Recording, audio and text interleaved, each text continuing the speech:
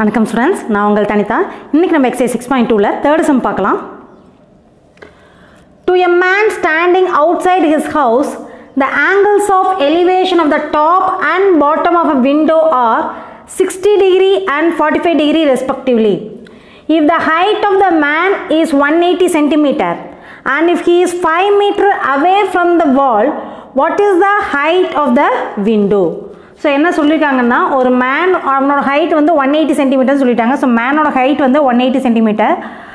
இந்த horizontal line of சைட்லேருந்து ஒரு விண்டோவோட டாப் அண்ட் பாட்டமை பார்க்குறப்ப, ஒரு விண்டோவோட டாப் அண்ட் பாட்டமை பார்க்குறப்ப வர ஆங்கிள் ஆஃப் எலிவேஷன் சொல்லிட்டாங்க. சரிங்களா? ஸோ இதுதான் விண்டோவோட பாட்டம் அப்படின்னு எடுத்துட்டிங்கன்னா, இது வந்து விண்டோவோட top. So விண்டோவோட top and bottom பார்க்குறப்ப ஏற்படுற ஆங்கிள் ஆஃப் எலிவேஷன் வந்து, டாப்பை பார்க்குறப்ப ஆங்கிள் ஆஃப் எலிவேஷன் 60 டிகிரின்னு கொடுத்துருக்காங்க.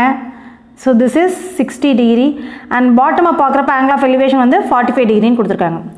ஓகேங்களா? மேனோட ஹைட் வந்து 180 சென்டிமீட்டர்னு கொடுத்துருக்காங்க.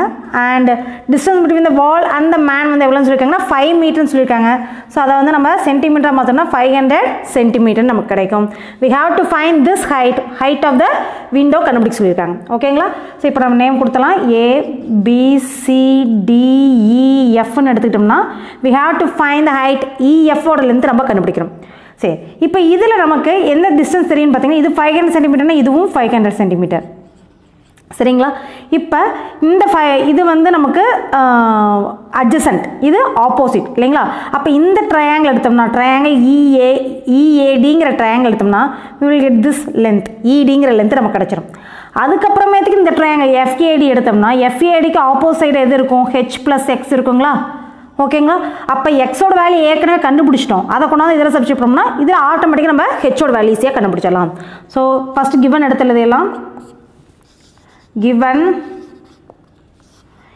AB is equal to 180 centimeter and BC is equal to 5 meter கொடுத்துட்டாங்க. that is equal to 500 centimeter.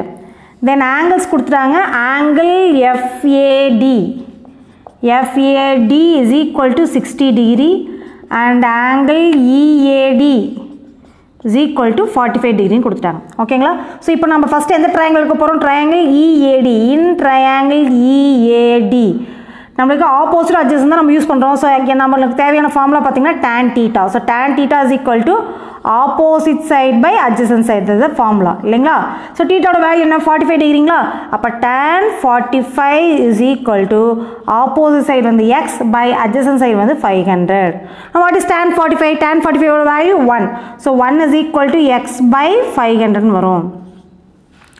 So the answer as x is equal to 500 நமக்கு கிடச்சிருது. Next நம்ம எந்த ட்ரையாங்கிள் இருக்கணும்? x is equal to 500 கிடச்சிருச்சு.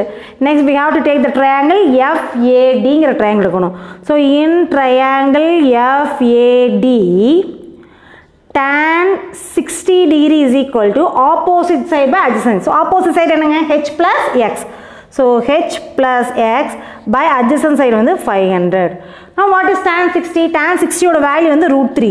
So √3 is equal to H+X ஓட value நமக்கு 500 கண்டுபிடிச்சிருக்கோம். 500 divided by 500. Now 500 இந்த சைடு கொண்டு மல்டிப்ளை பண்ணுங்க. H+500 is equal to √3 ஓட வேல்யூ 1.732 into 500 நமக்கு கிடைக்கும். ஸோ இதை 500 மல்டிப்ளை பண்ணுவோம். 1.732 into 500ங்கிறப்ப 5 ஃபஸ்ட்டு மல்டிப்ளை பண்ணிக்கலாம். 6 1 35 36 3 5 8. ஸோ 500ங்கிறப்ப இன்னும் 2 0 ஆட் ஆகும். ஸோ 3 டிஜிட்ஸ் தள்ளி பாயிண்ட் வைக்கணும். ஸோ 3 டிஜிட்ஸ் தள்ளி பாயிண்ட் வைக்கணும்னா 866 நமக்கு வருது. So 800 H+500 is equal to 866. இப்போ இந்த 500 சேர்க்கணுங்கன்னா H is equal to 866 minus 500. H is equal to 366 நமக்கு கிடைக்கும். இது வந்து எதில் இருக்குன்னா சென்டிமீட்டரில் இருக்குது. ஸோ நம்மளுக்கு கொடுத்துருக்கிறது வந்து மீட்டரில் கொடுத்துருந்தாங்க இல்லைங்களா? இங்கே வந்து மீட்டரில் கொடுத்துருந்தாங்க. ஸோ நம்ம இதை வந்து மீட்டராக கன்வெர்ட் பண்ணோம்னா we have to divide it by 100. So 366 divided by 100 மீட்டர்னு வரும். அதாவது 1 மீட்டர் equal to 100 சென்டிமீட்டர். அப்போ சென்டிமீட்டர் மீட்டரை மாற்றணும், டிவைட் பை 100 போடணும். So therefore the height of the window is height of the window is அப்படின்னு போட்டு 3.66 metre. So So this is our required answer.